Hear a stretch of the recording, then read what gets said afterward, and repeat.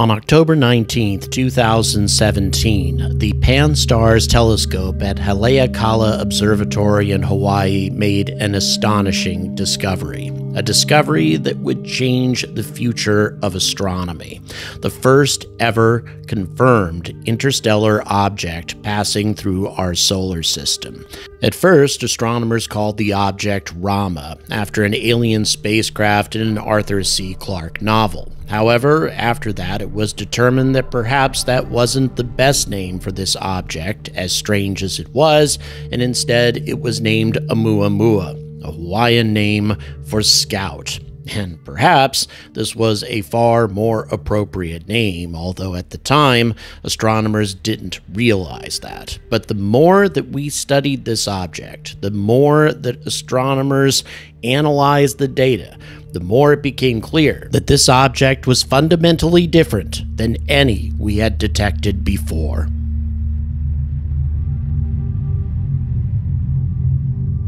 Now, since 2017, team after team of astronomers have done their level best to convince themselves and the scientific community that Oumuamua was in some way a natural object from another solar system, just different than anything we had seen before. However, none of the explanations put forward by these astronomers has held water, and the only logical explanation that remains is an artificial one. How do we know this? Well, first of all, we need to look at some of the basic fundamentals of what Oumuamua was and where it came from. Now, one of the strangest things about Oumuamua was the fact that we saw it at all. For interstellar objects to randomly encounter our solar system with any kind of regular occurrence, especially a rocky asteroid-like object as Oumuamua appeared to be, this would require that every solar system in the galaxy eject at least 1,000 trillion such objects during the course of its lifetime. This seems highly unlikely. The only thing that makes interstellar objects a little bit more likely to encounter and a little bit more plausible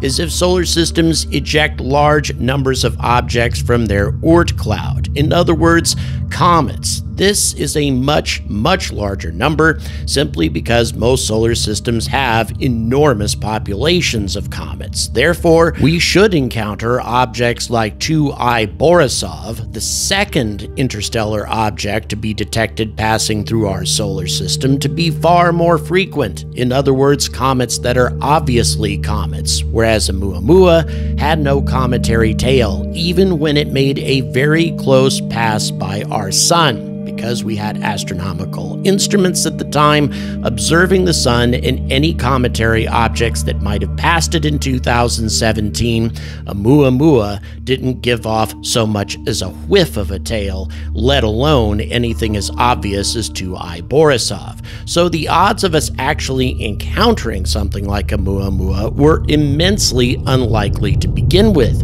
And then there's Oumuamua's trajectory and point of origin. First of all, Oumuamua originated from a point that corresponds with the LSR, or Local Standard of Rest for the galaxy. That means that it remains relatively stationary compared to the stars in motion around it. This would make it an extremely useful navigational instrument, as well as something that could happen across just about every star in its region just by the force of gravity. It would be perfectly positioned, both as a navigational aid and as a scout, to explore star systems in the galaxy over a long period of time.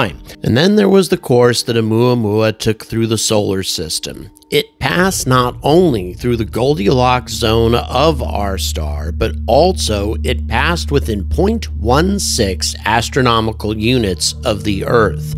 Now, granted, that is a fairly substantial distance, approximately 24 million kilometers, but keep in mind, for an asteroid to qualify as a near-Earth object, it only needs to pass within 45 million kilometers of our planet.